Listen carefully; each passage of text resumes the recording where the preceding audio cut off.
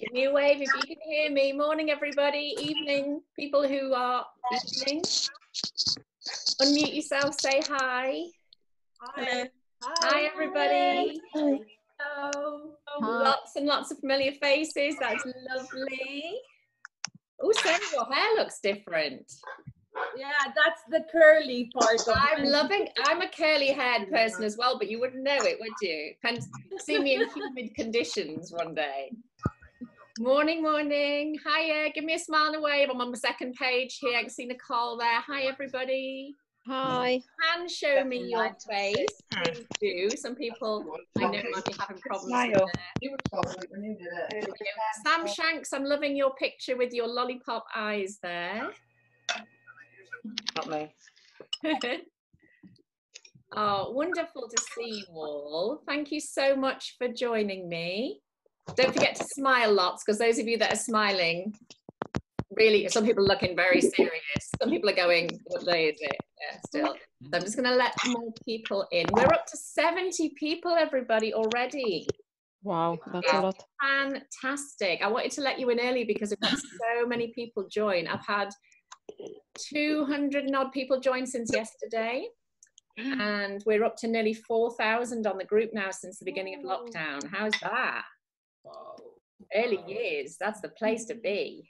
Early years maths particularly.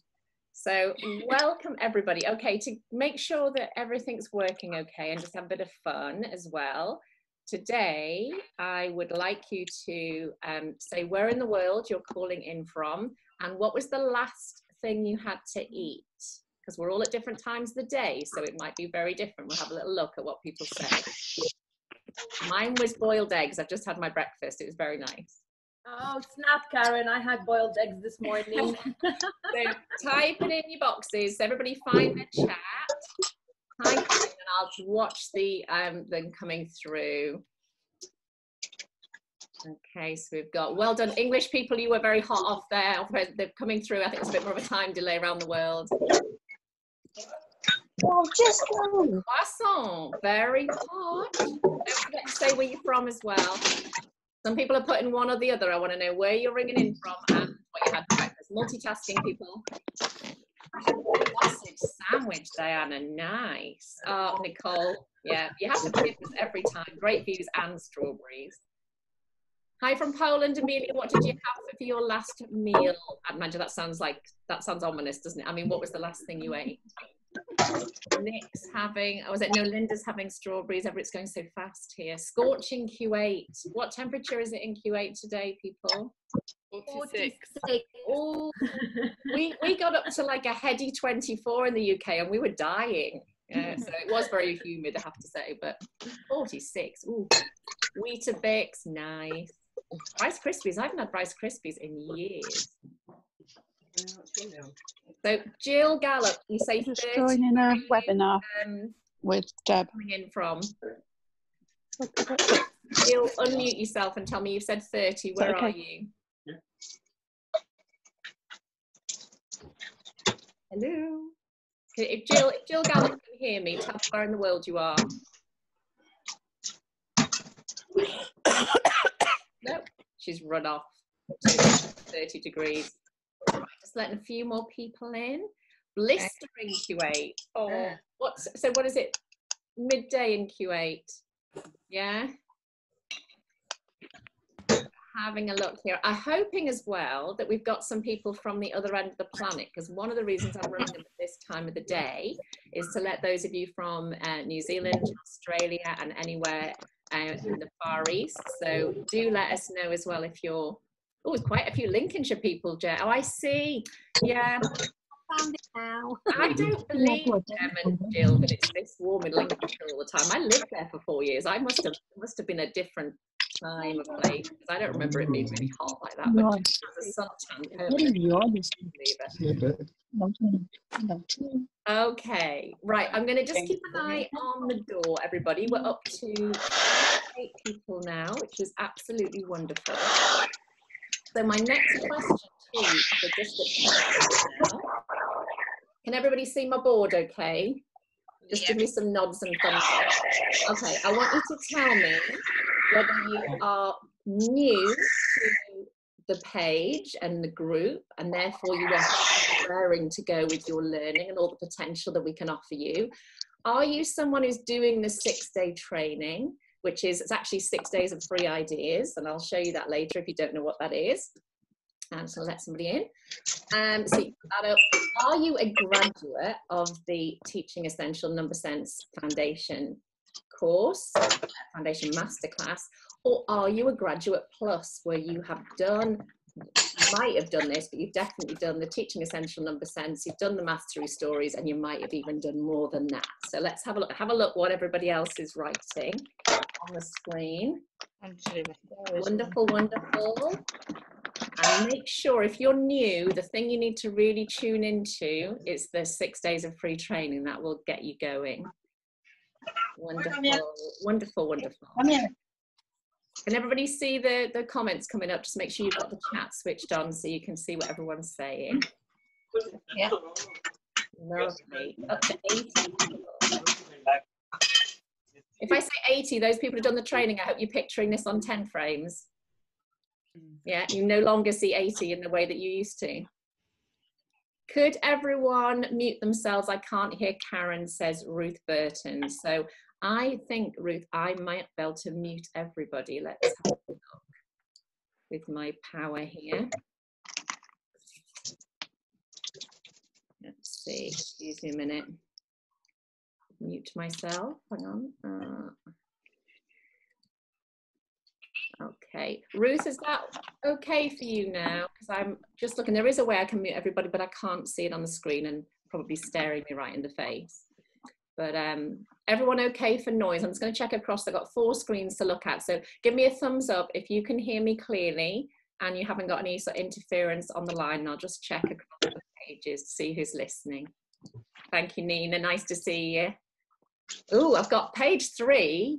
I've got nobody using a video, and page 4 as well. So we've got page 3 and page 4 being very shy, and page 1 and page 2. That must be how it sorts you out. If you're showing me on video, it's pushed you to page 1. So that's really nice. Okay, everybody, let's get going. I'm just gonna, if I look a little bit distracted, it's just because there's, oh, I see. I've just found my mute all now that I'm not looking for it, of course. On that. Okay, did everybody, don't worry if you didn't see this, but did most people see the message that I put up, the update? You obviously saw the code, and it was part of that about bringing some bits and pieces with you today. Yeah, that's also to get you more excited about the meeting. Like, oh, who brought an apple last time?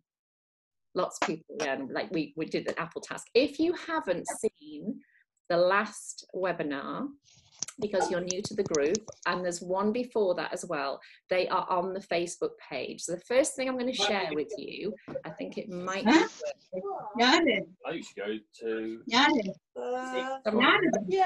someone needs to mute. People get dressed. I'm just going to try and mute everybody. Okay, is that better? Yeah, thanks. Rani was waving at me there. Thank you. You don't know who I can see, obviously, so wave madly and write me a little message if anything's going wrong. I'll just move the messages down. Okay, let's have a look at where I need to be.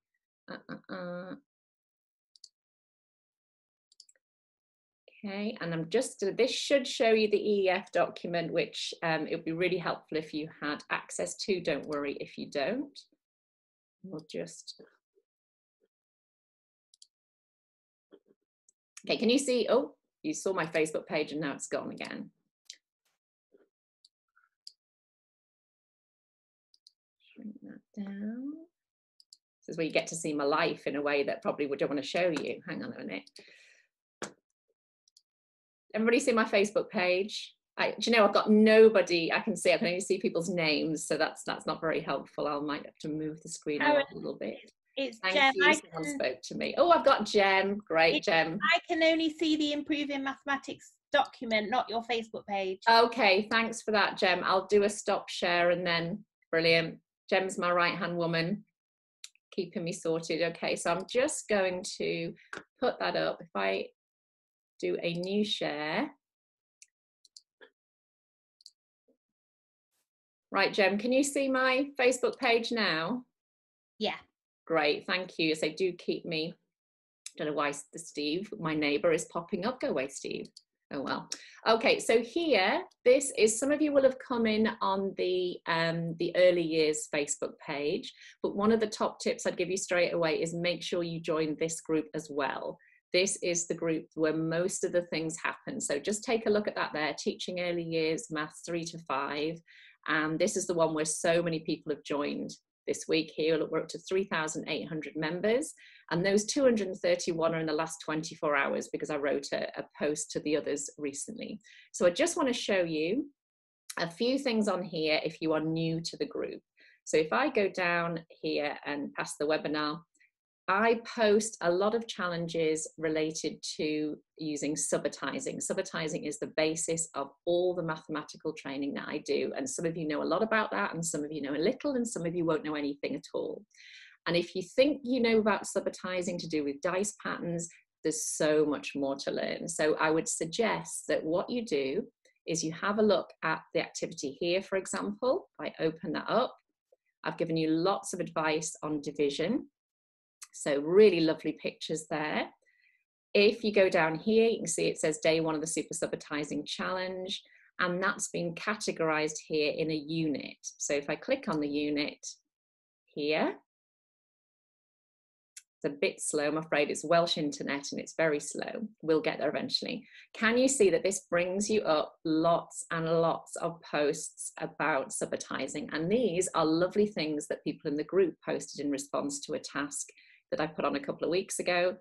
Here's some sheep and dog subitizing, a beautiful book that we've all made this person very rich by buying. And if you go to the unit section itself, I'll just finish here. There are lots and lots of sections that you can look through with information, and it means that a page that is very, very full becomes much easier to find things. So can you see here, it says Zoom webinar recorded links, and you've got the 4th of June webinar, you've got the 14th of June, and you'll have today's there as well. So if you're unfamiliar with this, this is a way that Facebook can set up its pages. You've got your discussion there, and just look out for that units option and you can go and find what you need. So hopefully that's helpful. And if anybody, particularly people who know me very well, if there's anything that you think would be worth me mentioning and I don't mention it, either unmute yourself and come on and just say something, because I may miss your comment in the box. Okay, right, I've got more people coming in. 85 people, amazing, that is wonderful. Okay, so today, if you can sort of multitask in front of you, I will show you the document on the screen. We're going to continue to look at that document that I shared, which is the EEF document. It looks like this. Mine is becoming increasingly well loved, as in a bit tatty now. The cat walked over it the other day, so it's looking really well loved. But that document there, I would strongly recommend that you get a hard copy of this document, because it is really, really worth taking on board the messages in it. And what we're doing in this training is I'm helping you to unpack the statements so that you have the time and space to notice what's in here. Because I think if you're anything like me, you mean to read these things, you've really dedicated to your job, but finding the space in your lives to do it just doesn't happen. Other things are always getting in the way. So this is precious time for you to look at this. But those of you who've done the other webinars with me, or if you go back and watch the videos, you'll know there's a lot that I think is missing in this document. And that's really good, because what we're doing is being critical professionals. And the more we question things and the more knowledge we bring to our practice, the better we will be. I'm just going to look for some nods or shakes of heads around the room here when I ask this, but are you aware that we're kind of working to too much of a recipe in education, not just early years, because we don't have as much knowledge as we need, and because we don't know what we don't know. Too many people in maths are following a scheme of work, for example. You're not really confident with your own subject knowledge yet, so that you can use a scheme of work to support your work, but you don't want that to lead the way. And those of you who've done lots of training with me have become almost painfully aware of that, and then you've moved beyond that into a brilliant place. So using a document like this can really help you to become aware of what you didn't know you didn't know. And you'll see I started to tag a lot of posts with that. So that's what we're going to have a look at today. couple more people coming in. Okay, I'm going to share my screen again. So just let me know if you don't see what I want you to see. So it should go to my Facebook first, and then I'm going to put the document back on.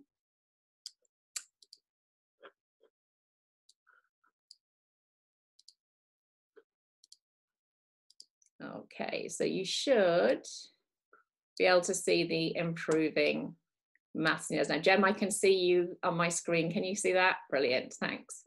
So what we're going to do is I thought we would start with a bit of a recap on some of the key messages that I've given in the other webinars. So whether you were on the webinars with me or not, these are really important things. And even if you've heard me say them before, you'll know that when someone reminds you of things, you think, oh gosh, yeah, of course, that was really important. So I'm going to skip over to my PowerPoint to keep me right here, and we'll start to have a look through some of those.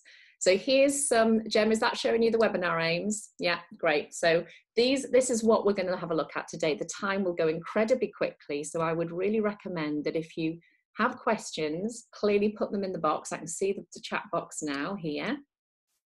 But if you have questions, maybe jot them down and put them on the Facebook page afterwards, because the problem with the recording is it doesn't record your comments. And I didn't realize that to begin with. So your comments and questions are so valuable for everybody, particularly those people who can't make it today.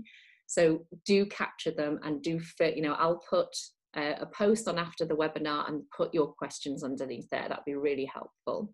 Some people are asking about the document. Yeah, literally just type into Google EEF, which is Education Endowment Foundation. And if you put early years maths, it will come up. It's a very good document. It's free.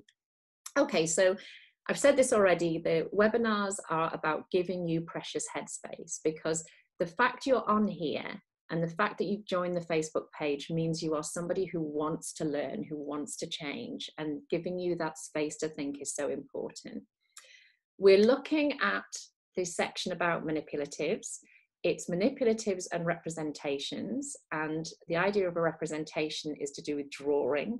And the more I've looked at this, the more I've realized that we're going to have to do lots and lots of sessions on this. So there'll be lots of information available for you. So today we're going to look just at manipulatives again. So that's anything you can pick up and anything you can touch.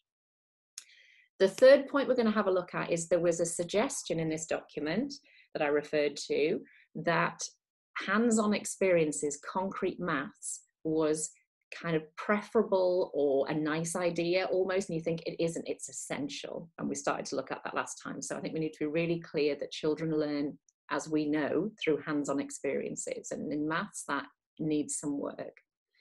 We're going to look at the types of things available to us and also opportunities for you there.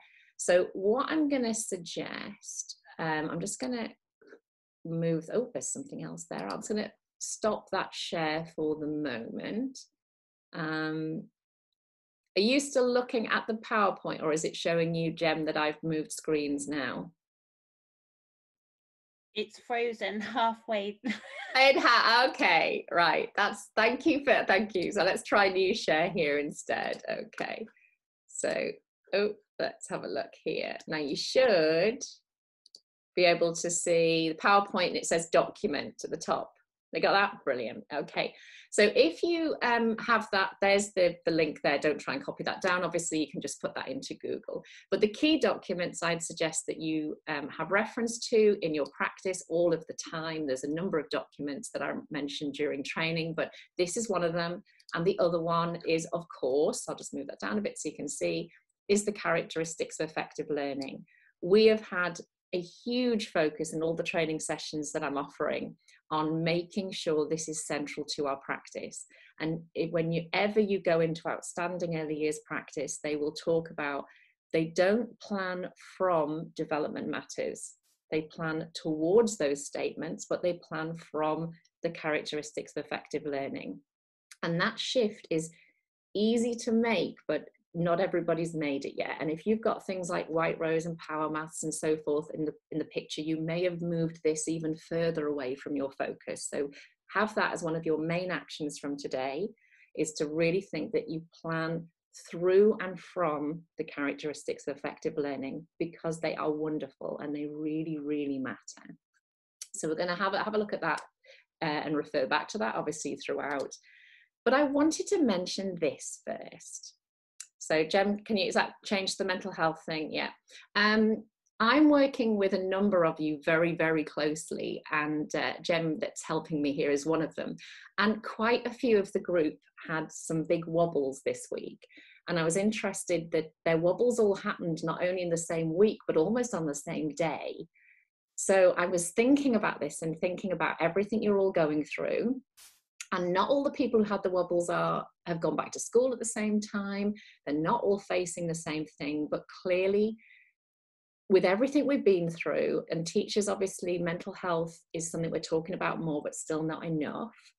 I wanted to flag up the importance in my mind always about your mental health and well-being. And I hope that rather than you seeing coming on this morning as being something else I've got to think about, I hope that particularly those of you that know me, you've come on because it's a treat to yourself. You've come on because it's something for you. It's good for you. And that's big aim.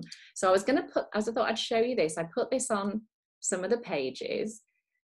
But one of the reasons I'm sharing this with you is also because of some of the things that have been in the news this week with the choices that many, many people in the UK particularly have made, the really, really poor choices that have caused a lot of people to be very distressed.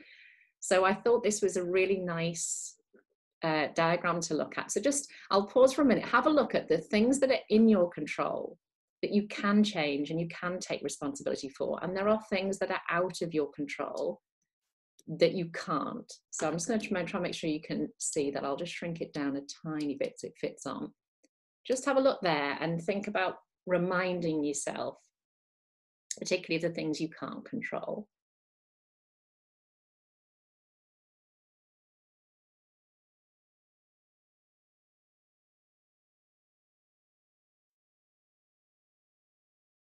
Now, write anything in the box that you want to, if you want to share anything, but we know all this is true. But I thought particularly with all the things about the way people behaved on the South Coast that upset a lot of people, and maybe you're finding work different and hard at the moment, you've got to have your mindset as the first port of call. And I'm going to do some webinars, I think, on mindset, because mindset has the biggest impact on how you learn, how you teach, how others learn, how you manage, how you run your personal life and everything.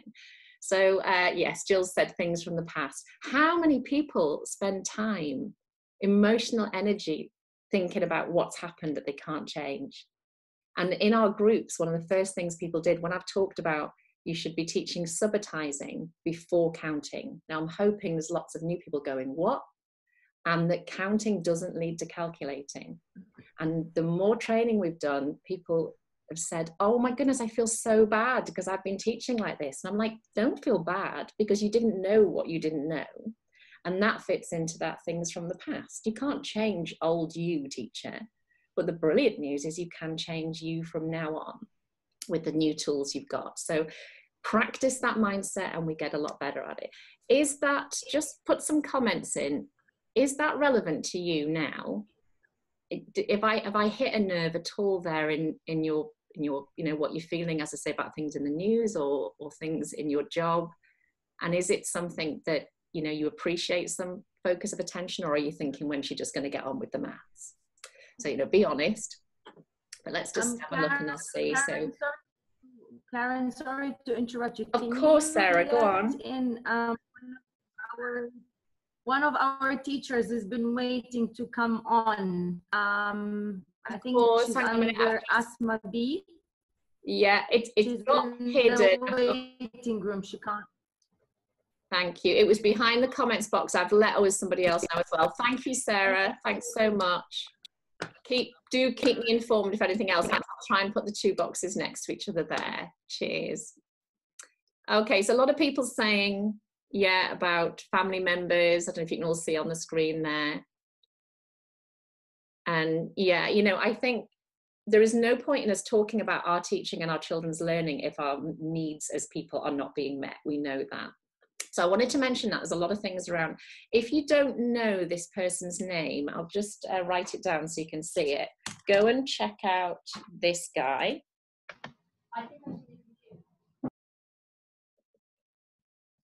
So I don't know if you can see that. So Simon, oh, I'm sharing the screen on at the moment. So Simon Sinek, I think you can see me as a little version. So it's S-I-N-E-K, but go and have a look at his stuff. It's incredibly helpful, particularly if you're leading a team. Okay, so moving on, the other thing that I wanted to share with you, someone just give me a thumbs up that everything's still working okay. Either I say pop on or just write something in the comment box, say just so I can, because everybody has disappeared from my view there. Oh, I can see, just give me some nods because I can see a few of you. I can see Rani, there we go, yeah, great. Okay, so this was shared in the first webinar that I did, and this is Mel, who's on the call today. I invented this diagram, and then this is Mel's version of it, which is a version. So if you haven't seen this before, and there is something on the Facebook page. Oh, somebody just needs to mute themselves. Thank you, we got a bit of noise there. Yeah, you love Zoom calls. Hang on a minute, I'm just gonna, there we go, I've muted them. So this, if you haven't seen this before, and I think I've got Taryn on, and I know her school showed me this in the background of their senior leadership room the other day. The idea here is this, as you can see, return to school, but this could be used at any time of the year. Everything in this pyramid or this triangle here matters, absolutely matters, but some things matter much more. And some things matter, you know, not as much as this, but they're important. And these things matter, but they don't matter nearly as much as this and this. And the idea here was everything that your children need and you need needs to go in here. You can't operate without it. So this opportunity that we've got with our maths and with our broader provision to think that when our children are returning, as your children are or have done, and when the new children start, there's a lot of conversations on Facebook I've seen about what people are being asked to do. And you think we have to defend very strongly what we know our children absolutely need. And then we can get to the things that belong up here. For example, like the phonics and, you know, learning to read and being taught maths directly. They're important, but unless you get these things right, they don't work. So there's a blank version of it, which, as I say, I'll make sure the resources are there. You can probably see down here as well, this has come from the Teaching Maths Through Stories course, which is one of the Graduate Plus courses when you've done the foundation. Just to show you how this works very briefly, starting with the end in mind, what do you want for your children? So Mel's filled in here, being safe, happy, included, being active, and being communicators. So when you are planning for maths, this is absolutely the same. You want your children to feel so safe that you can take massive risks. You want them to feel so safe that they will always tell you what they're thinking, and they won't think it's got to be clever, it's got to be right, it's got to be finished. None of these things matter. You just want to hear what's in their mind. And children who are in the early years tend to feel like this naturally, but depending on what happens in their lives, of course, it changes, and certainly the way we treat them, it changes. So again, if that's something there, that is on the Facebook page. I will double check after this meeting that is there, but you can download that as a file and you can have a look. But it's a very simple and very useful tool. Okay, so I'd like you to turn to page, oh, Ruth's done it with her team. Brilliant. Thank you, Ruth, for that feedback. Turn to page 21, and I'm going to change what I share so you can see it on the screen as well. So if you haven't got it, no worries. Okay, I'll just see what's the quickest way of doing this. Okay, so we are on this section here, which is using manipulatives and representations to develop understanding. And this is where we started in the last webinar. So if I move to page 21 here, I think this section here is really useful. And we began to look at it last time. So you've got 5 bullet points there, you can see. And one of the top tips, if you're new to working with me, I would really recommend that you get your team, even if you are you think, oh, I'm just a TA, you are part of a team, but particularly if you're a leader, get your team reading together regularly. Preferably have hot drinks and some carbohydrates. These does tend to help. People sitting around with biscuits, cakes and coffee tend to want to sit together, obviously. You might need to think about changing where you meet if that would help and so forth. Those things are really important. But this is a great place to say, do you know, with my team, all I'm going to do is read page 21, for example, of this document with a cup of coffee and have a discussion, because you want to change the mindset of your staff into being constantly reflecting on practice, constantly searching for new knowledge. So use that when you're thinking about this. So these are very, very big ideas that I cannot go into the depth we need to in this webinar, but the training certainly that I run will really help you pad this out. But let's have a look at this first one here. Ensure that children understand the links between the manipulatives and the mathematical ideas they represent. Now, my question there would be, do you know how to do that? Not how to get your children to understand that. Because most practitioners I work with, and it's really good when you can do this, say, you know, I'm not completely sure what that means, and I don't know how to do that with my children. So we must have training and we must have time to be able to ask questions and work our way through it to the point where we think, I completely understand this, and I'm developing my understanding. So then I can consider, what does this mean for a 3 to 5 year old? Because what it means for a 3 to 5 year old is going to be a much sort of different version of what you understand, but obviously your understanding needs to come first. So I'm going to have a look at this in this session. But what this is about what's called generalization in mathematics. So, and representation. So if you're making any notes here, mathematical thinking represents real life in most cases. And we create images and we create symbols that represent usually real events and real things, not always things we can touch. Things like time, obviously you can't touch, but they're real. And our children need to learn that 4, for example, can represent infinite contexts in real life. So they have to have a masses of experience of seeing 4 in real life that could be 4 things, or the age 4, or 4 in order, and lots of different things. 4 is a nominal label, so it doesn't have a numerical meaning. There's a lot for us to learn, and they need to realize that one number can represent any number of concepts in real life, and that's called a generalization. So we're going to have a look at that, and most practitioners haven't been given the opportunity to think about that enough yet. So don't worry if a lot of that's like, ooh, I don't know what she's talking about, because that's what learning feels like. We've got to be careful here then about the rationale. Why are you choosing the manipulative you are choosing for that mathematics? And too often we hear things like, choose the manipulative, or choose the equipment you like, choose the equipment you're most comfortable with. That happens a lot in Key Stage 1 particularly. And I said in the last session, if you were trying to mend a wobbly leg on a table and you looked in your toolbox, you would not be thinking, which tool do I like? You would be thinking, which tool do I need for the job? And there would be a number of tools. If it needed, for example, a screw tightening, there would be a number of screwdrivers, and you'd have to think which screwdriver would be best, or do I need to try this one out and see if it fits? And there might be more than one that were just as good. Does that make sense as an analogy? Can you hear that asking children which one they like is going to get them to pick up things like the purple Numicon because they like purple? It's going to get them to pick up the bead string because they're most familiar with it. And adults are going to be really careful that we don't encourage children to select things because they like them.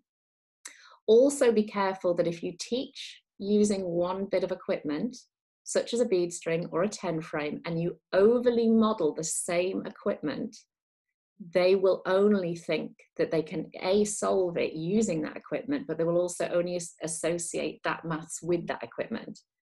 And we need to create generalizations where they realize that very often the equipment itself doesn't matter.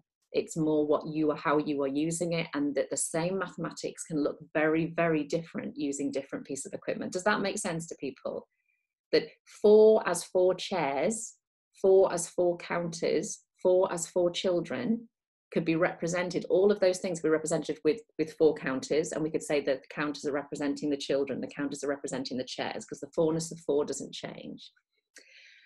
This one, again, all these need a lot longer to look at, but encouraging children to represent problems in their own way.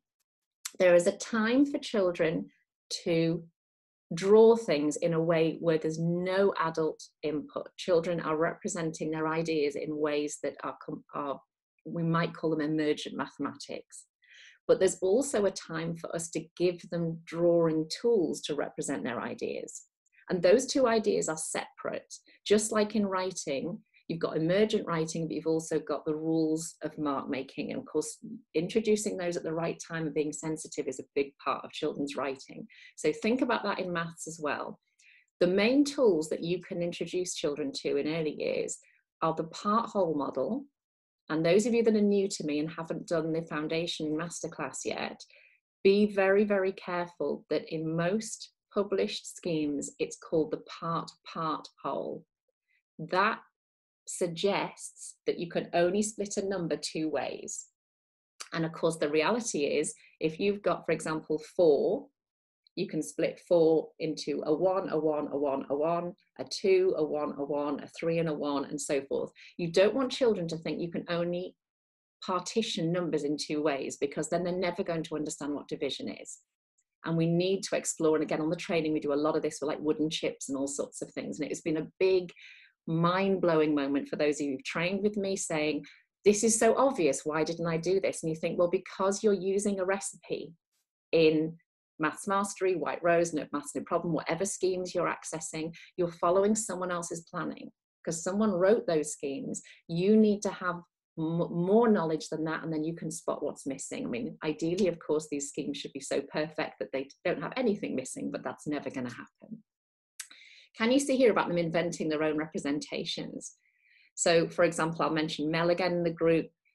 She posted some beautiful things that I'm going to use in a new course I'm writing that I'll tell you about later, where her children were representing, one child was representing that idea of what 1 was as part of an obstacle course, and was also representing the, I don't know, Mel, you're there, can you unmute yourself? Just come on and say about the little girl who was turning on the obstacles, because you'll say it much better than me. Yeah, as part of their little group, they were making an obstacle course, and we were using hoops to help them structure it. And she got to this one hoop, and we gave her a choice because she just didn't know what movement to pick. But she chose to spin around, and she, demonstrated it, and she picked the number 1. At that point, she just quite happily skipped off the walls where the whiteboards were being kept, and she drew 1 tally mark to show 1, and then drew a picture of herself with her arms out, showing that she was spinning around, and then took it back to her hoop. And then following that, she then went around the whole obstacle course, but stopping at each whiteboard because she knew that each of those whiteboards was telling her what she had to do, and she was referring back to those each time.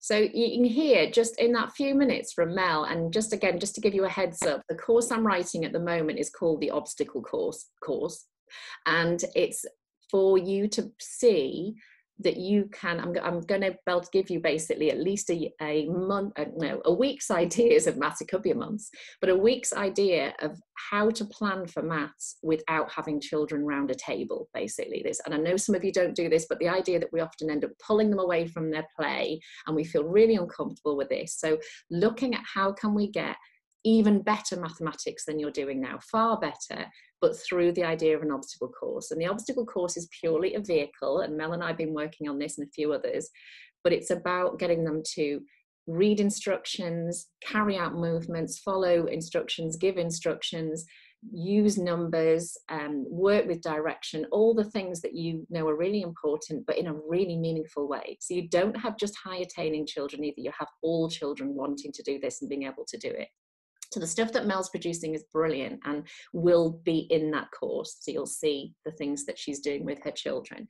So can you see there that what Mel was describing, there's a lovely mix there of an adult modeling that if we write these instructions, we can tell somebody how to move and how many times to do it. So the child realizes that those funny little wiggles on that whiteboard or that paper meant that everybody who came to that whiteboard did the same thing. And when they came the next day, they did the same thing. And you're like, well, how does everybody know what to do? Well, because that's what writing is doing. This writing is communicating this. It's a wonderful bringing together of mark making and mathematics. So think of writing as mark making as much as writing, and then you see the mathematical links.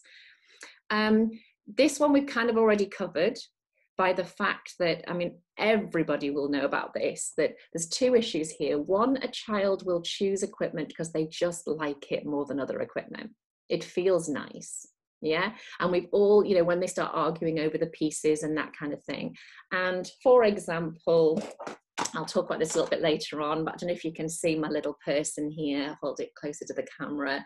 You know, there's this person, and there's this person. Now, can you see that the maths might stop being the focus?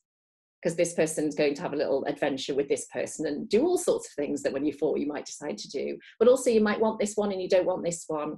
And that is a massive distraction from the mathematics. And we've got to be aware of one of the things that I did massively, and I don't know if you do this, is I thought I'll try and make all my maths as colourful as possible, as dinosaur-ful as possible, as many different, you know, coloured bears and everything.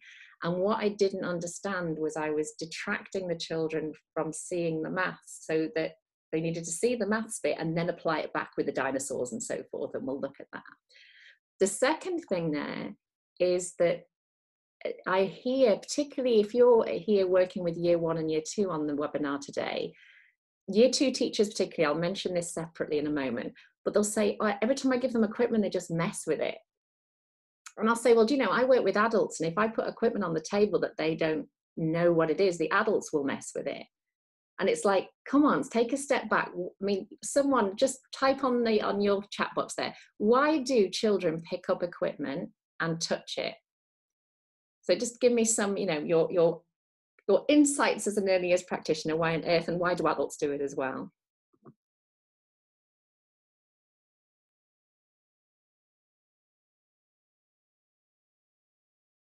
Yeah, you can see it coming through. I'm going to pick up on what Rani said. It's interesting. One thing I say to adults on courses about their mobile phones is, could we have mobile phones in bags? Because I know your phone is more interesting than me. And I don't have a problem with that, but I do have a problem with you having it out, therefore. Is everyone happy that the equipment is more interesting than you? Are we all big enough to accept that? You know, I'm sorry, if you put some equipment in front of me, particularly if I'm 3, 4, and 5, and you're always there and it's not always there, what person thinks that you're going to be more interesting? It's like, come on, you know. So it's novel, and the answer, of course, is A, they need a lot of time to explore it. Of course they do, because then they can learn how to use it a lot without you as well. But secondly, it's got to be available all the time. I do a lot of things, I call them toolboxes. Those of you who know me well, in fact, I've got one here.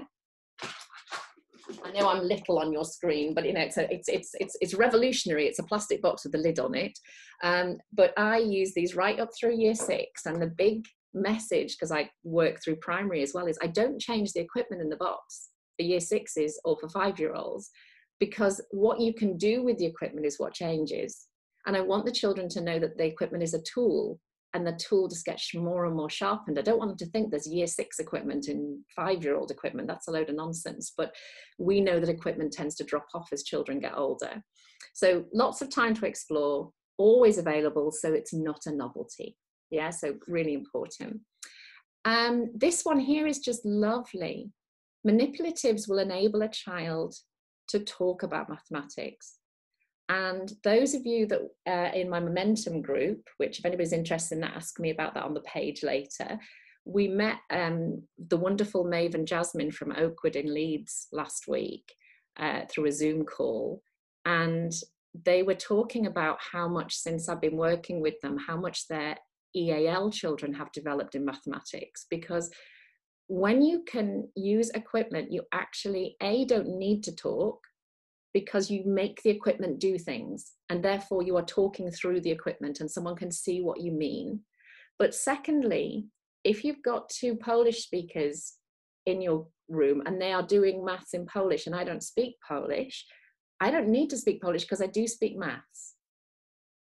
And I don't need to understand the words they're using, and they can talk freely, because I know if someone said to me, can you do all your reasoning in French, Karen? I probably wouldn't sound that great at maths. And it's not my maths that's not great. It's my ability to explain it in French that's not great yet. So when we ask children who are EAL to explain their thinking in English, if English is their second or third language, we are not going to be able to assess their thinking. Whereas it's perfectly reasonable to ask maybe an EAL child that once they've had a chance to think through something, to make a statement in English. Because for most of your children, making a statement is them using the language called maths. Does that make sense to everybody? That when they say something like, because the language they use in maths isn't always everyday language. So you can kind of expect to work towards that, but let all the reasoning happen in a home language works much better, but also non-verbal. Does that, just put some comments up. Does that all make sense, everybody? Is that, and if someone's got some lovely, Kirsten's got some lovely buttons in front of her and she's playing with them. I think now everybody's wishing they brought buttons. People are going to start holding up what they have brought and go, look, this is so nice, this thing I've got here. So the thing I want to finish on this page is this paragraph here. Just read through that. I hope you can see it on the screen or on your own page, and just have a look at what that key message is there.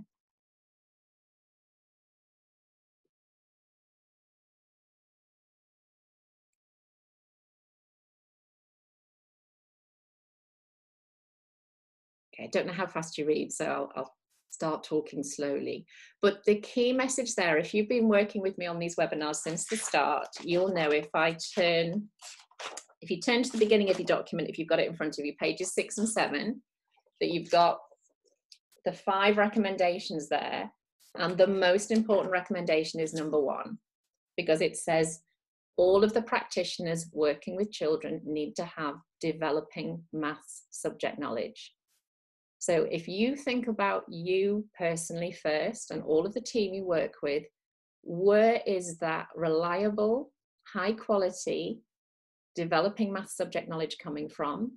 Are you, like I used to be, hiding in the early years because you didn't have a great experience at maths at school and you think, oh, the maths is easier in the early years and I'll be okay? That is a huge amount of practitioners, and was me as well, way before obviously I was a maths consultant.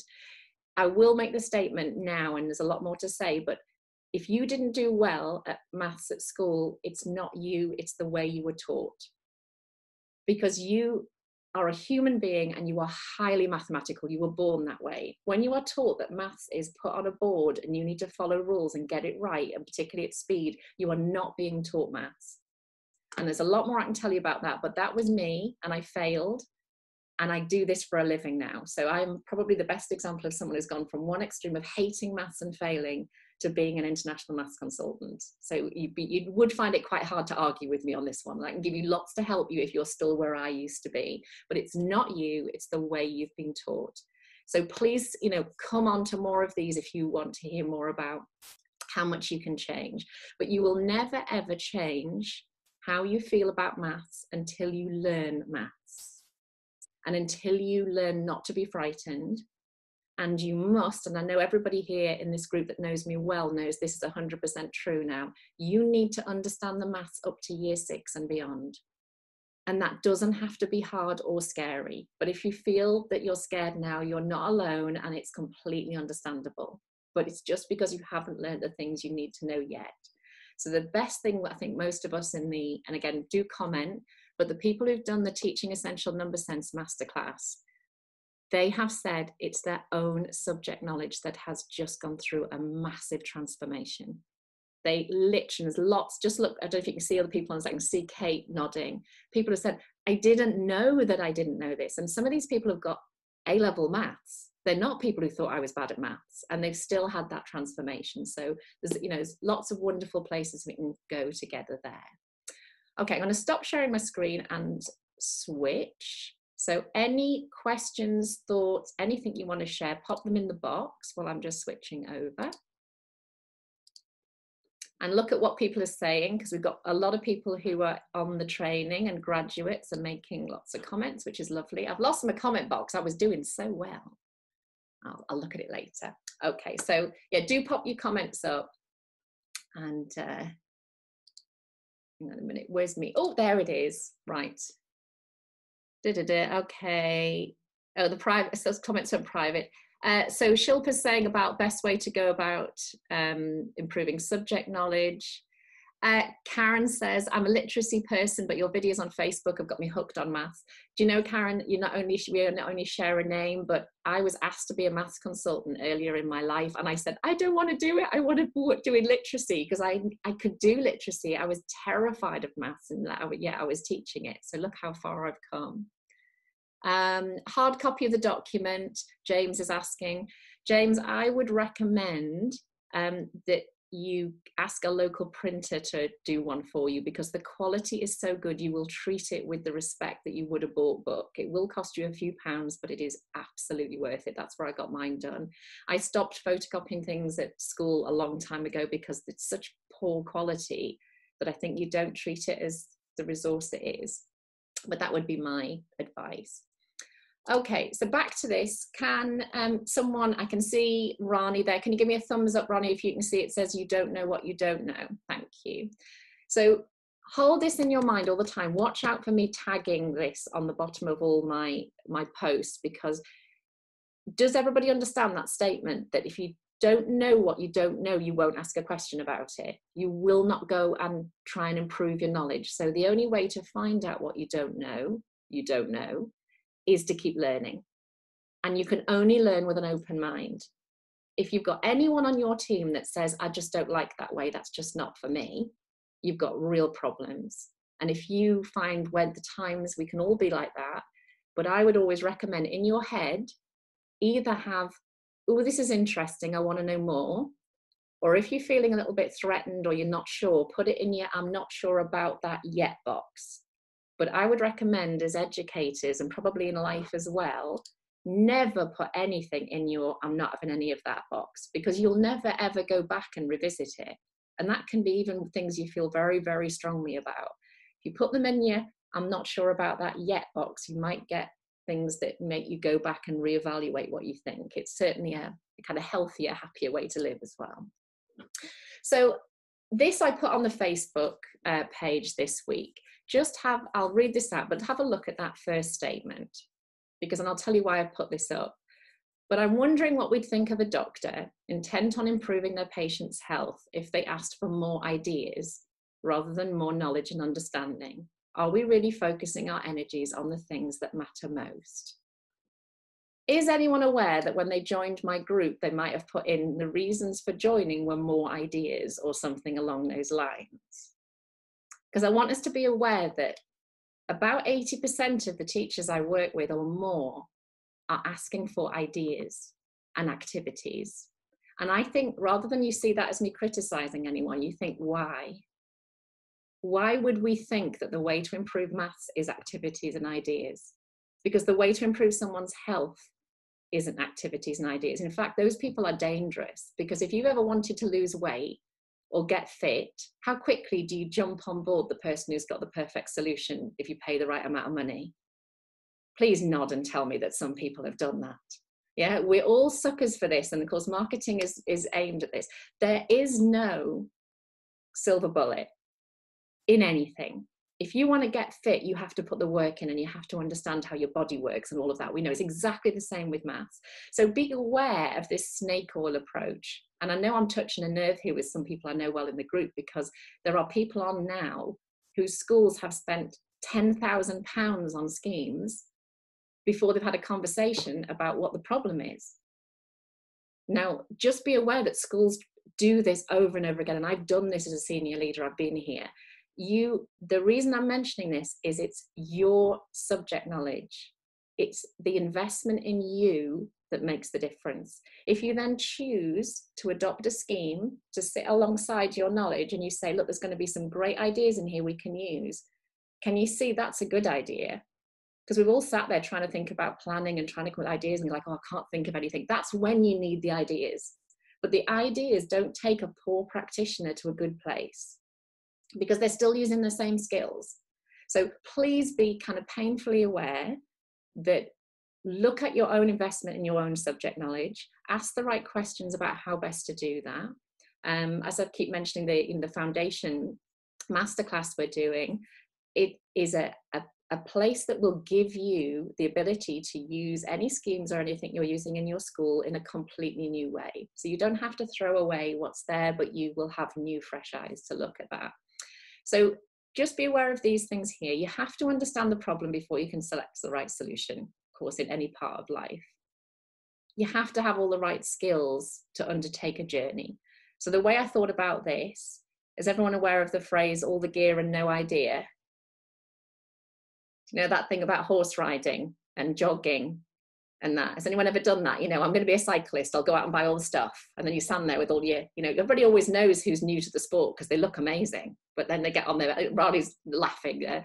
But it's, you know, if you and your team are going to go on a journey to improve mathematics, don't make the first thing be buying all the gear. And that's the same with manipulatives as well, because I get a lot of questions, which is great, about, oh, we've got a bit of money, we want to buy some equipment, what should we buy?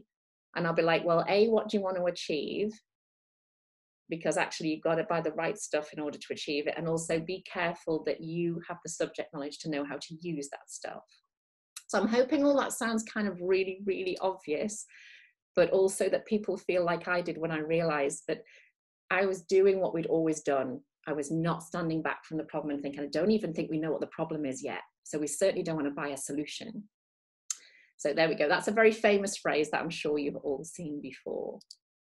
Okay, could you please find, we're going to do about 4 things here. So let me think about how did I, oh, hang on, I'm just going to skip. Oh, I think I've lost my, I'm going to come back to that. I've lost a slide that I was going to show you. I'll come back to that. Okay, we'll do it this way instead. Could you write on the screen, please? And be careful you don't interpret what I'm saying in a different way than I'm saying it. What do you see there? And I want you to look at it through the eyes maybe of a 3-year-old or a 4-year-old and be really literal. So anything you notice about this, just this here, I wouldn't normally have these on the screen if it was a child. Look at what other people are saying.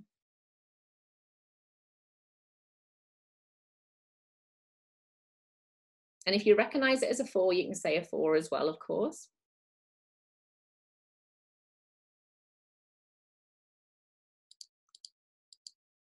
I wonder.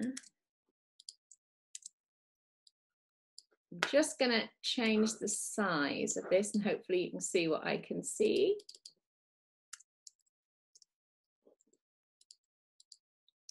Okay, oops, don't want that.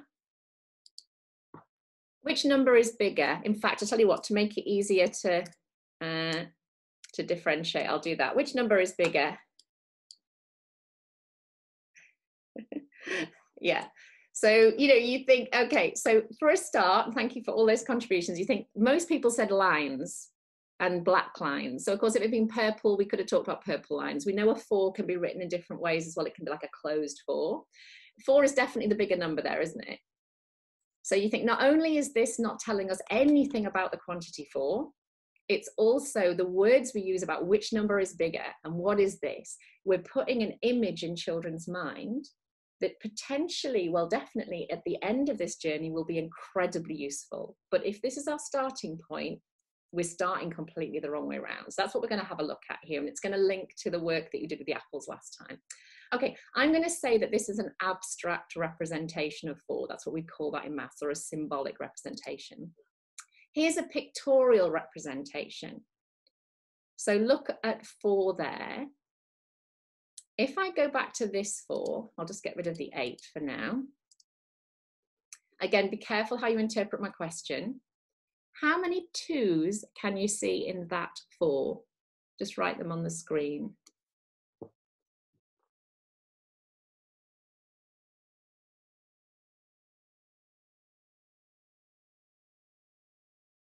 Okay, so you get the general idea. When you ask how many 2s, so if that was a calculation, it could be written as 4 divided by 2, meaning one of the interpretations is how many 2s are in 4. Okay, so let's go pictorial. You can see that the symbol for 4 has slightly changed, which again, maybe we don't always notice. I think, you know, and again, is it wrong to change that symbol, or should we represent the way that 4 can appear in all its different forms? How many 2s in 4 using this pictorial representation? How many can you see? I say some of you have done this activity with me, but it's a great one to share with your staff, particularly if you work right up to year 6 in your school. So, okay, great. So there's the calculation we're doing. We wrote it mathematically. So the first time you said the answer was 0, and now you're saying the answer is 1. And we know mathematically that neither of those answers are correct. So we're going to have to use some form of resource that will allow you to see the right answer, to allow you to understand what's going on. And then this pictorial image will become very useful because it's not wrong, it's just being used at the wrong time. Okay, so if you use mine to begin with, and then I'm going to call on what you've got. So there's 4 things. So have a look on the screen now and just see, you know, how many 2s can you see there? Are you looking for the digit 2? So you're doing something that young children naturally do, and they unlearn this. When I've done this activity with year 3, and I've shown them, for example, like some eggs or something, and I ask them what numbers they see, they say no numbers. Or how, you know, not how many, but what numbers can you see this?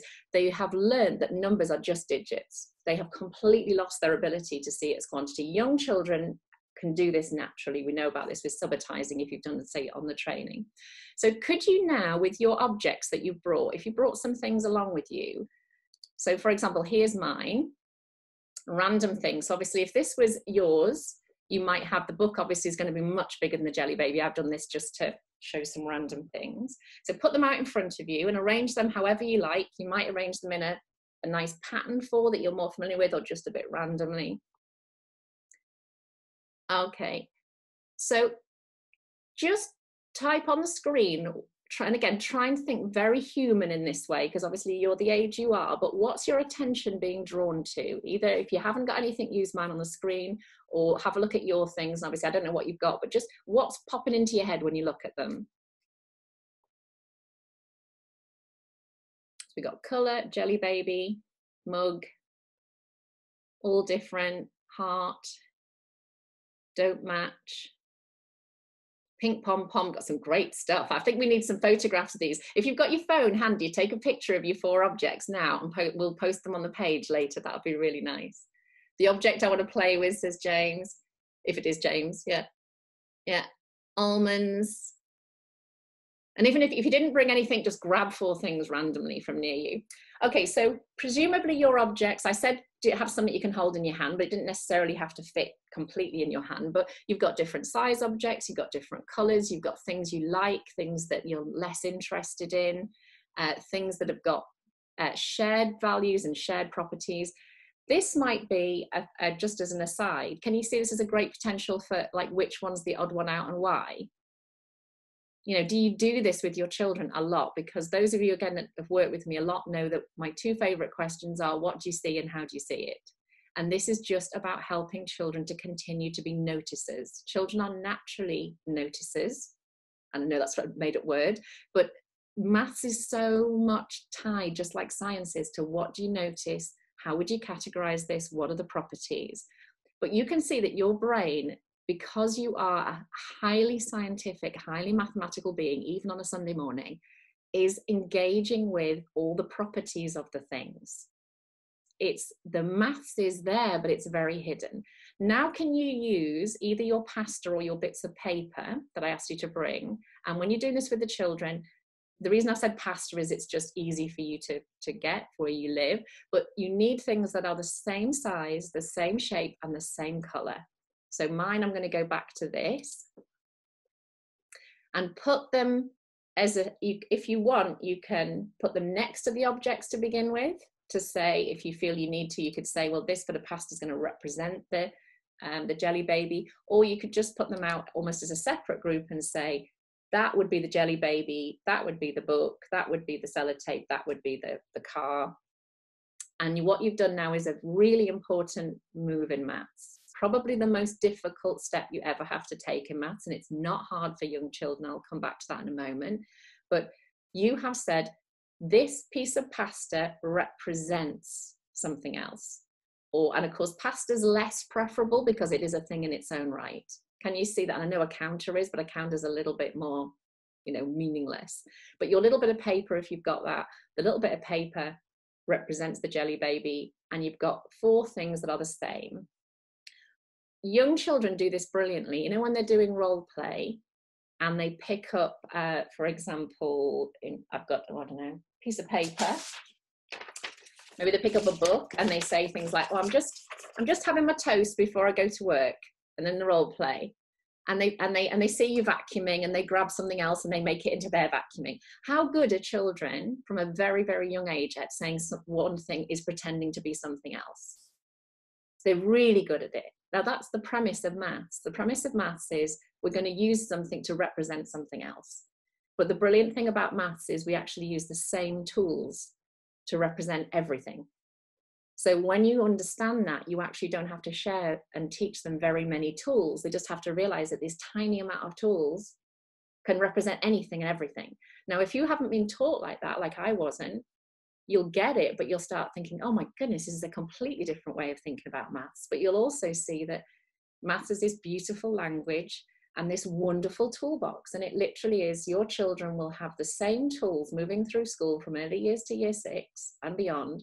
They'll just become more and more adept at using them. So I hope that makes sense. It's the same tools, which is why consistency throughout the school is really important. Okay, have a look at my next image now. So can you see there that this time I've done what I think we do a lot, which is we think, but we'll do 4 cars, or we'll do 4 bears, or we'll do 4 bits of fruit. Now, you have to have quite a level of sophistication to know that these all belong in the same group, which a lot of children are developing. But again, can you see there, I won't ask you because of time, but can you see that your attention as an adult is possibly not drawn straight away to the 4-ness of 4 there? It's drawn to lots of other things. So what's happening there is your cognitive load, as in cognitive being where your brain works, your brain's having to work loads harder than it needs to. Now, don't get me wrong, I want your children to be able to, in the future, look at 4 cars like that and see that there's 2 2s and a 3 and a 1 and 4 1s. But that's too much for them to begin with. And certainly when you have 4 random objects, can you feel that the cognitive load has gone up again? And there's loads you want to talk about, and there's loads you want to say. And of course, we should be using images like that to have those conversations, not to teach children what 4 is. So if I go back to this, so here's your paper or your pasta, just write on the screen. Those of you who've done lots of subitizing with me, play along. I know you're experts in this. Look at those 4 and what can you see and how are you seeing it? So if you're not used to doing the subitizing challenges with me, maybe watch what other people do, because they won't just split them into 2 groups. So just see what comes up on the screen and join in.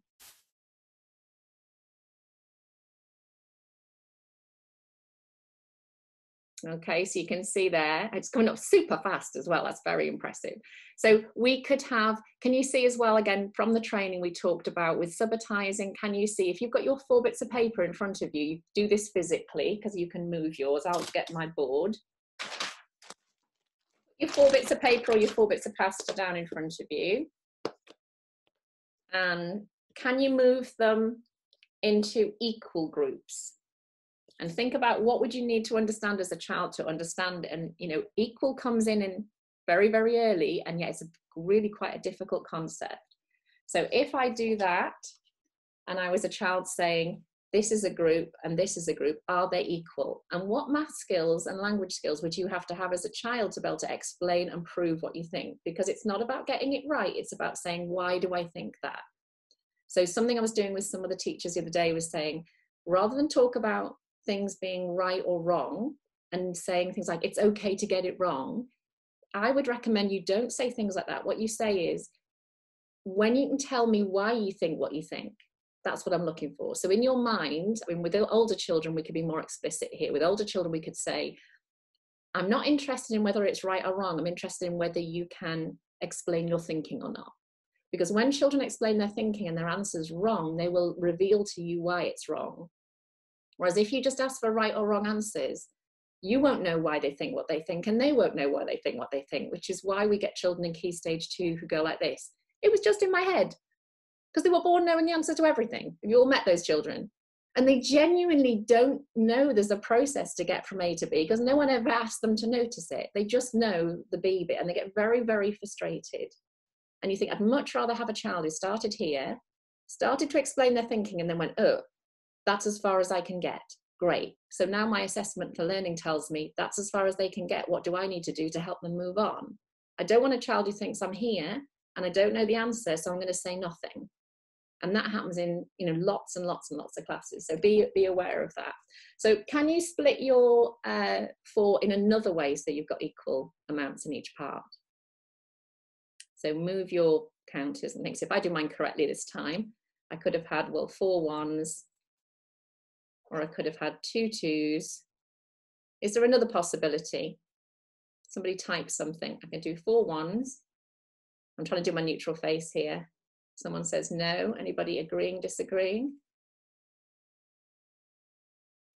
So the terminology here is a little bit ambiguous because I had to say groups. If I say, is there another way of me splitting this or arranging this equally? Does our answer change? I say it's very hard to ask this in a way. So yeah, so you could, and you're quite right in the way that I asked it to say no, you could have one group of 4. So 4 can be arranged as one equal group and it's equal to itself, 4 1s and 2 2s. Is everyone aware that they are the factors of 4? So has anybody gone, ooh, I'm feeling a bit cleverer. I was early years, I didn't think we did factors. And you think factors are just about how you split a number equally. And the one that people will miss out usually is the whole number itself. And you need to understand that because if you reduce your number now, in fact, actually, let's increase it. Increase your number to 5 and move it around in front of you. Explore all the ways of, and I know you know, but explore physically all the ways of dividing 5 equally. And write on the screen what you can do. And we're doing whole numbers here, obviously, we're not cutting things up yet into fractions. So someone said we can have 1, 1, 1, 1, 1, so 5 groups of 1, or we can keep it as one group of 5. So when a number can only be arranged equally as itself and 1, what's that called? Somebody type it up. Prime. So prime numbers and factors are related. What year group would be teaching prime numbers and factors? Put that on the screen. You have a guess if you're not sure. Yeah, from year 4. So year 4 is the year you turn 9. Is that right? So you are purely by moving these counters around in a way that you know your 3 and 4-year-olds can do, you are teaching prime numbers and factors. So it's the same maths, but if your math subject knowledge isn't good, can you see you wouldn't know that? And can you see as well that when, for example, we split, if we only ever split 5 into a 3 and a 2, because we're doing part whole, we will not recognize that 5 can go into 5 1s and 1 5, and therefore it's got that prime number. Whereas if you reduce that number to 4, it's not prime. In fact, also it's got another property. God, I'm going to feel so clever after this call. Not brilliantly shown with counters, better shown with cubes, but look on the screen. It's a square number because when you have 2 multiplied twice, so the first square number is 1 times 1, which kind of looks a bit strange, doesn't look very square. Second number in square numbers is 2 times 2, so that would be 4. What would the next number be in the square number sequence, and how easily could your children see this and build it? I'll just move my board because I can't talk and build at the same time. Was anybody lucky enough to be taught square numbers by actually building them, or did everybody get bored to death like I did with presumably an L.O. equivalent when I was at school in the 70s and 80s, where someone just told me and I instantly forgot because I didn't care? Yeah, so isn't it amazing that our teachers, presumably, I imagine you had some nice teachers, they didn't not teach you about square numbers using practical equipment because they thought, I can't be bothered. They genuinely didn't think that's what maths was. So young children can see that the next sequence would be 4 4s. They don't have to know it's 16, that's not important, but then they'll do 5 5s and 6 6s and so forth. So go back to 6 things. How many ways can you divide 6 unequally. You don't have to arrange it like that, but pull it apart and just write some of your answers on there in the chat box. And look at what everybody's doing and see that they're not all doing just 2 numbers. So unequally, and force yourself to think about 2 parts, but also more than 2 parts. And think about the reasoning that those of you, for example, are saying you could have a 1, a 2, and a 3. How do you know that those groups aren't equal to each other? What is the mathematical skill that your children are going to have to use to prove that? Not just to say there's more and there's less, but actually that one-to-one correspondence we'd have to do. Can you now, for the last part of this, split it equally? Put up some possibilities, but physically move these, because if you are my children, I don't want you to just say stuff, I want you to prove it. I'll copy some of the things I can see. So we have 2, 2, 2. And again, you know how well you know this, but the ones that get missed out, the 3s and 2s get noticed straight away. The ones that get missed out are this one, the fact that it can be 1 group of 6, and therefore it can also obviously be 6 groups of 1. So write on the board, what are the factors of 6? All the ways it can be divided equally if you're not familiar with factors yet. So all you're asking yourself, the factors is just a word. It's a fancy word meaning, do you understand what it means to divide a number equally? So is 6 a prime number? Can it only be divided by 1 in itself? Does anybody else need convincing that early years maths underpins all other mathematics? So I'm really hoping, even though those of you who know me really, really well, you kind of think, gosh, do you know what? This is where confidence comes from with your TAs and your teachers and your senior leaders. If you're having trouble getting people maybe in year 6 to take what you do seriously, or an SLT who's never worked in early years, we need to show them these things. It's so important. So one more thing, arrange your 6 like this.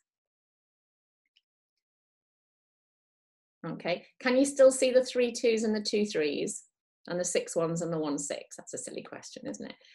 Young children need to see things moved apart. As they get older, they will accept that those 2s are there even when they're 1 group. But can you see there that the brain struggles a little bit to see these as 2s? Because if you were in a PE lesson and you went into groups of 2s, they wouldn't stand as a group of 6 with 3 2s in them. They would need to move away from each other. So be aware of how important. So this could represent 6 children, and you get themselves to move themselves into these arrangements. So they know that this counter represents them. And it doesn't matter if they're in the hall or they're sitting around a table, and they start to realize that they're being represented. Then we could think about, for example, this is something that I did with the egg share when you go back to the Facebook page. Imagine these are raisins. In fact, I'll move them apart like this. So imagine this is snack time. We did this last time. So there's 2 children and they want to share these raisins between them, or these grapes or whatever they are. Can you see how many they could definitely have each? Even if you can't split it completely yet as a child, could they definitely have 1 each? Can you use your subitizing to see, could they definitely have 2 each? So you're imagining, for example, they could have these 2, and someone else will says, well, I could have these 2. So we say, okay, let's just allocate those then. How many can you definitely have each now? So they see that, well, I could have that one and I could have that one. And you're doing what we call chunking in Key Stage 2. And a lot of teachers are allergic to chunking because they don't understand it. And they've all gone, no, I'm just going to teach them long division and short division. But the idea that as an adult, you never go like this. If you've got 6 things, you never go 1 for you, 1 for you, 1 for you, 1 for you, 1 for you, 1 for you. Have you ever seen adults doing that as a real life problem solving solution? You only do that if they don't like the people they're sharing it with and they're stalling for time, I think. All adults will chunk an amount that they know, and then they will look at what's left and they'll chunk that. So you think, why would we ever teach our children to do this ridiculous, like 1 for you, 1 for you, 1 for you? No, let's count them all again. So it comes back to subitizing again. Okay, so, oh, no video. Oh no. How long has it been off for? Someone else said it's still working. Give me a thumbs up if I'm still on the video for you, everybody. Okay, so it's just 1 person. It's flashing a little bit for me, Karen. It's what, sorry? It's flashing. Okay. The actual share screen is flashing. Okay, so have I come off the share screen now? Am I back on the screen with all of you? Yeah. Yeah. Anybody? Okay, we're all right. It looks a bit. Sometimes I'll say I do apologise. It's the strength of our internet here. Okay, thoughts there. Was anybody having? And I mean, those of you again that know me well from the training, you know this feeling of like mind blowing, like this is so obvious. Anybody having any feelings like that? So Rani's saying a wow moment. Just share some thoughts there, and then we'll sort of tie things up for this session. But you can see why we need to have lots of these, so we can do a little bit and do it really well. Epiphany, and you, great spelling, Linda, as well. I'm not sure I'd know how to spell that. Prime number wow moment. Chunking in year 4, says Kate, great. See, this is where we need to, if we understand the maths, we won't be allergic to certain techniques that are not mentioned explicitly in the national curriculum. Oh, yeah, so I might pronounce your name wrong. Is it Soleya? If you tell me if I'm come on and tell me how to say, she's, yeah, I've got it, said it correctly, but how she wishes she'd been taught maths like this. So all I'm doing here is saying, just like the Apple task, just wave at me if you did the Apple task with me last time. Okay, so what we did, if you didn't do the Apple task, go back and watch the 14th of June's webinar. We said that if you look at the word apple, A-P-P-L-E, it tells you nothing about apples. If you look at a photograph of an apple, it only really gives you information if you know what an apple really is. The only thing you can learn about apples from is an apple. And when you've got it in front of you, you don't have to try very hard to learn. You just have to notice and be engaged and ask questions. You don't have high ability noticers, do you? Would you agree? It's like, make an effort to join in, people. You know, it's like anybody who interacts will be intelligent. People who sit back, even if they've been given brilliant genes and DNA, it doesn't, if you don't use it, it doesn't work. Okay, suddenly making sense. Oh, do you know, you'll skip off for the rest of the day after this. So I'm aware of the time. I'm going to wrap things up within the next 10 minutes. So I'm going to show you just a couple more things, and then we definitely need more time to do this. But I wanted this to be really, really simple. I'm just going to go on to this. So I can, again, I can see Kate. Kate, can you see a diagram that says ability to subitize? And great, thank you. So there, what I've done, and I'll make these available to you because I know that'll be the next lot of questions that comes through. Okay. Subitizing is absolutely my baby. It is the thing that I have learned more about and continue to learn more about. And all of you are saved on the foundation stage masterclass know it has literally blown our minds. It's going to be mentioned in the new early years curriculum if you use the English curriculum, but it's not going to be explained. It's definitely great news that it's going to be there. But the trouble is, if you don't know what you don't know, you're still not going to teach it. And the main key messages I'll give you, and you can see, as I say, we need to do a lot more with this, is subitizing is a skill that children are born with. We see evidence that babies can do a form of subitizing, which is, if you do the training, you'll learn more about that. It's amazing. We have lots of evidence that pre the number system, as we know it now, humans used subitizing before they had number names and before we had a counting system, and that in itself is something we see young children doing a lot when you understand what that is.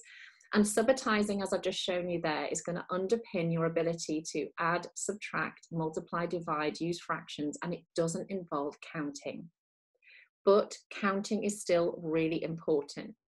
But counting is not the same as subitizing, and counting itself will cause children problems in calculating, because we see children in Key Stage 2 who are still doing this. They've got their column methods and they're doing this, and they have no sense of the base 10 system, which subitizing leads to.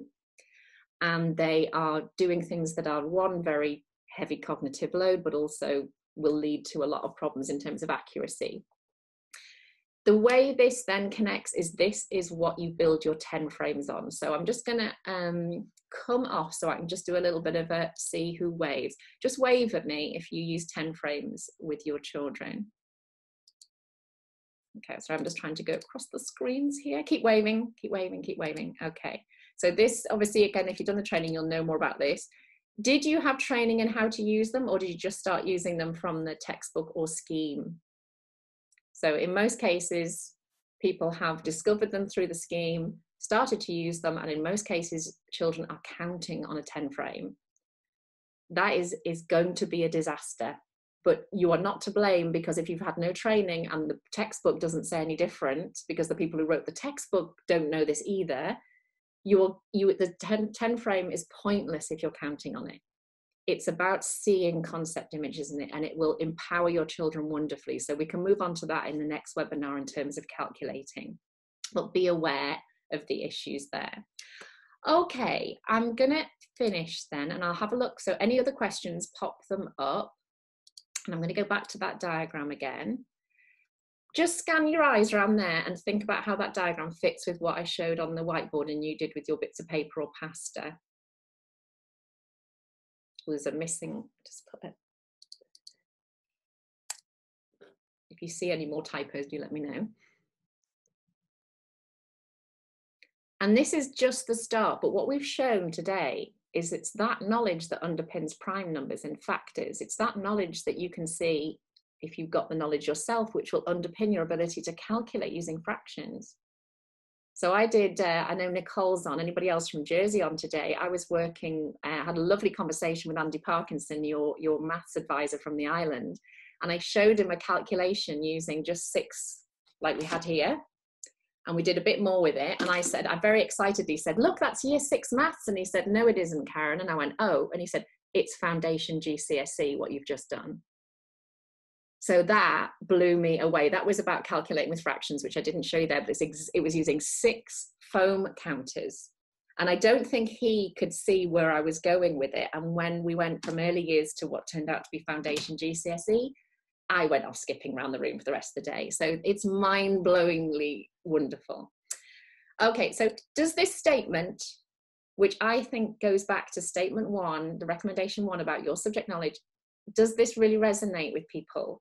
And have you got the mindset where you don't feel guilty? You just think, I've got to do things constantly to help me know what I don't know. Because it's okay to not know, but it is not okay to keep not knowing. Say that to your staff. It is totally okay to not know, but it's not, I don't know this yet. What are you going to do about it? Who's going to help you? Who's going to improve? So I'm going to leave you with the opportunity, totally up to you, obviously, but if you want to learn more and you want to join, and you can see the excitement on the screen here, come and join. I've been looking at I haven't got time to show you now this one, but I was looking on the online training and the comments that are filling up the bottoms of the screen now from you all, which those of you who've done the Foundation Masterclass and the Maths Through Stories, you get to read all the comments that people have made, and it's fantastic. But for those of you that have been able to come today, I don't know if you can see this on the screen, I'll put it on the page. For 24 hours only, I thought about what I could offer you, and I think from what you've all done, this one seems to be the most popular.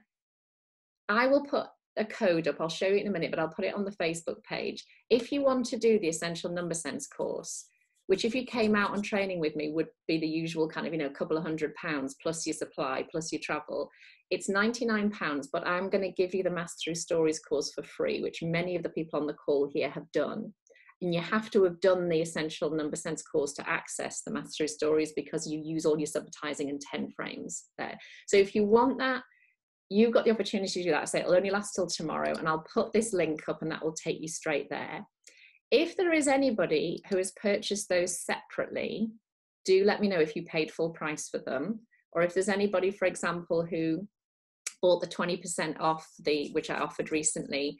If there's anything like that, just send me an email and I'll make sure you don't pay more than anybody else on there, so it'd be fair. So do let me know.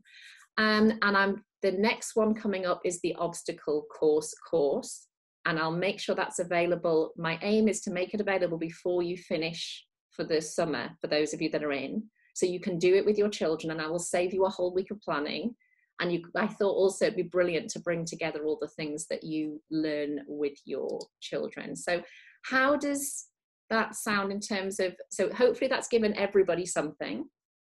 Those of you that have already done all the Essential Masterclass and the Maths Through Stories, you've got the Obstacle course coming, and people like Mel and other people that I'm working with, the wonderful thing is it's going to be informed by their practice now. So you will get photos and input from what they're doing with their 3 to 5s, which is just fantastic. The Maths Through Stories, by the way, someone's just written, it's Harry and the Bucket Full of Dinosaurs. It's, someone help me here, it's 1 is a snail, 10 is a crab, and it's Elmer. Is that right? People have done it? And it's how to use everything you learn in the Foundation Masterclass to teach Maths Through Stories. And you will see how your life has just been made so much easier, which is what I'm after. Easier and a lot better, obviously. Marie says, when and how is the training delivered? When you go on that Facebook 3 to 5 page, you just need, oh, my little dog's just come in to say hello. I go back to that. Can you see this website here? This is the website you need. And I'm going to be updating things on there, but that is where all the training is. It's all on video. The wonderful thing is you can pause it whenever you want. You've got access to the courses for at least 3 months. You can go back and watch it as many times as you like. And unlike a trainer, you don't miss stuff, and you've got as much time as you need to, say, to pause things and try things out. So, any other questions? I'll just have a look. How do we find the subitizing stuff on the Facebook? I can't fit the unit you meant. Oh, can't find, I'm imagining Helen's saying. Can somebody else help there? It depends on what device you're using, where the units menu is. I think it moves around. So I don't know if anybody wants to come on, and I know you can't see what Helen can see. She's on the laptop. Is it a Mac, Helen, or a PC? PC. Anybody that uses a PC laptop got any idea where on the Facebook page and why Helen wouldn't see it? Because I say it's not always in the same position. Mine's down the side here, but on my phone it's across the top. But it should be, I use a phone, a tablet and a Mac computer, and whatever I use it on, it does show up in some place. Okay, I don't know there. So just to finish, so there's lots of people asking about that. So join the 3 to 5 page. I'll also put the details on the early years maths page, because some of you came in through that. You've got, say, 24 hours till pretty much the end of, like midday tomorrow to sign up for it. And you can start whenever you like. If you want to leave it till the summer holidays, you can. And the lovely thing is you can do 10 minutes here, 20 minutes there. And one thing I will say as well is if you do it and you think it hasn't been worth the money, I will give you your money back. You have nothing to lose. Okay, I'll put the link to the offer on the Facebook page. Okay, Helen, Helen that asked about the units, maybe contact me directly by email or something if you're still struggling, and we'll make sure you can access it. Okay. Everybody okay? Everyone's smiling? Yeah, it's so lovely to see loads of new people, loads of people who I know well, and I know you're from all over the world as well. So have a wonderful Sunday, everybody. Thank you so much for joining me. And are you up for some more of these? Yes, please. Yeah, a quick poll on thumbs up if this works well on a Sunday morning for you. Okay. Yes, thank you. Thumbs up if somebody would prefer an early evening. Let's just have a look. Do a kind of sideways thumb if you don't mind either way. Let's see. Okay. I'm thinking that was kind of fairly overwhelming first thing. Sometimes Sunday you think, ugh, but actually I think we're all in a pretty good place, aren't we? Yeah. Okay. Well, you turn up for it. I'm very, very happy to do them. Thanks, everybody. Lovely to see you all, and see you all again soon. Bye. Bye. Thank you. Thank Bye. you.